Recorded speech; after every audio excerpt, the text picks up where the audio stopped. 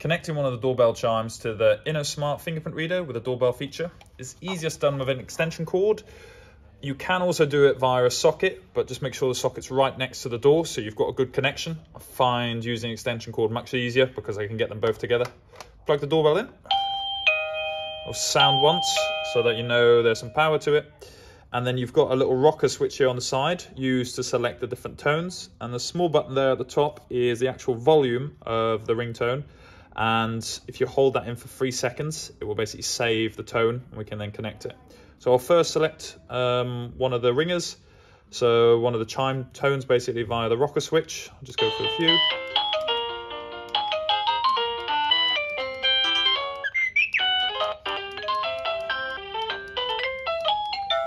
There we are. As you can see, there's plenty to choose from.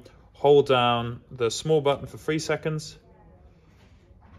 There we are, and now just hit the doorbell icon. And that's your bell connected.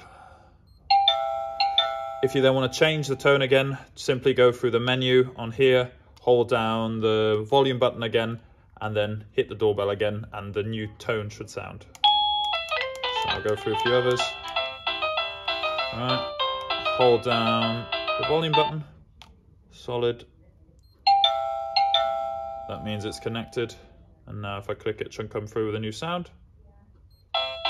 There we go.